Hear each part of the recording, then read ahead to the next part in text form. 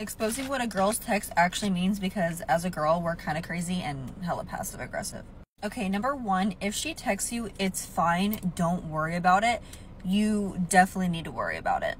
If she says this, there was definitely some type of expectation that you didn't meet and you disappointed her, and she's really not trying to start something, but she kind of has to like be sly about it, you know, just to make herself feel better. So yeah, figure that out and fix it, because it's not fine. Same rules apply for if she says I'm good. She's not good. If she says have fun, do not, under any circumstances, have fun.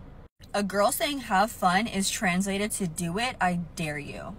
So if you're out with your boys, you better be on your best behavior, I promise you. If she texts you, so sorry I was busy, I missed your text, and it's been the entire day, and that was her only response, she is not into you, she is not feeling you, she's lost feelings, or she's cheating on you. Especially if this is a reoccurring issue.